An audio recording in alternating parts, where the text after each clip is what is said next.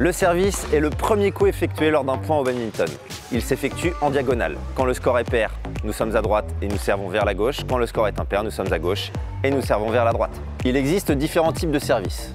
Le service en coup droit, qui est le plus simple. Le service en revers, qui s'utilise plutôt en double. Le service plutôt le long de la ligne médiane, qui sert à ne pas ouvrir l'angle.